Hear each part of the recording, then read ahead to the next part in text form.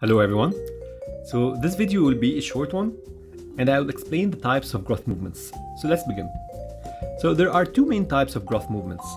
We have drift and we have displacement. So let's start with drift. So drift is the movement of the bone in the same direction of its own growth.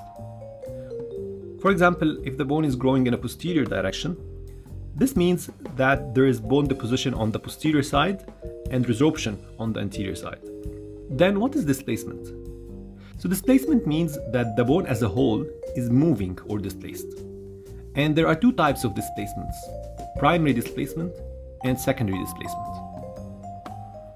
So primary displacement means that the bone as a whole is moving in an opposite direction to its own growth. So here remodeling is happening in one direction and the displacement is in the opposite direction. And this image illustrates this concept clearly.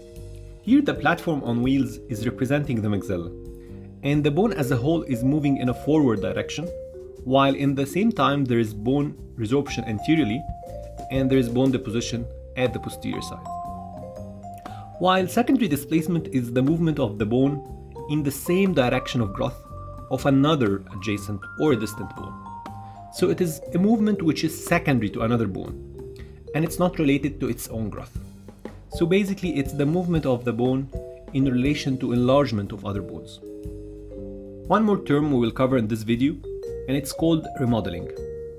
And it's not a kind of movement, but it's simply the change in size and shape of a bone as a result of differential bone resorption in one side and deposition on another side. And note that the remodeling process is not always in the opposite direction of displacement.